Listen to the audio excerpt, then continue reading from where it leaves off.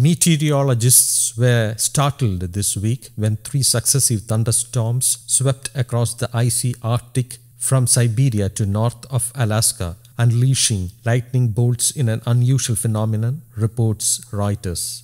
But scientists say this phenomenon will become less rare with global warming. The storms had started on Saturday. Forecasters hadn't seen anything like that before, said Ed Plumb, a National Weather Service meteorologist in Fairbanks, speaking about the storms. Typically, the air over the Arctic Ocean, especially when the water is covered with ice, lacks the convective heat needed to generate lightning storms. But as climate change warms the Arctic faster than the rest of the world, that's changing, scientists say. Episodes of summer lightning within the Arctic Circle have tripled since 2010, a trend directly tied to climate change and increasing loss of sea ice in the far north, scientists reported in a March study published in the journal Geophysical Research Letters. As sea ice vanishes, more water is able to evaporate, adding moisture to the warming atmosphere. It's going to go with the temperatures, said co-author Robert Holsworth,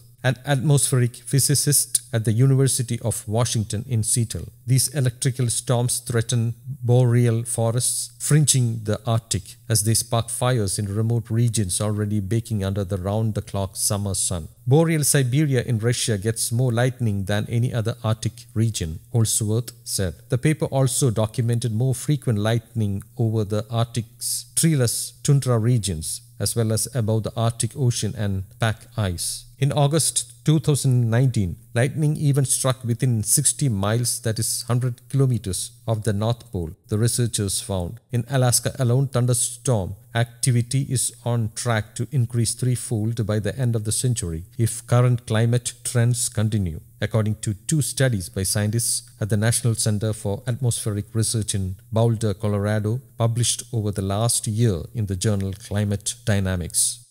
News Desk, Kaumudy, English.